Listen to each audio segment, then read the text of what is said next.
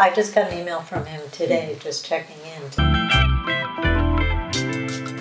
So Ryan was very good at helping narrow down what it really was I was looking for in a house. I think I would say that we went to a couple of places where we kind of both knew that it probably wasn't my perfect home or what I was looking for, but it helped him to get a better sense of what it was that I really wanted, and me too. So I also, with just the whole process that Zap and Ryan and the Martin Group does in terms of how they, outlining at the beginning how they help you find a home and what is acceptable and what's not acceptable, they do a really good job of that.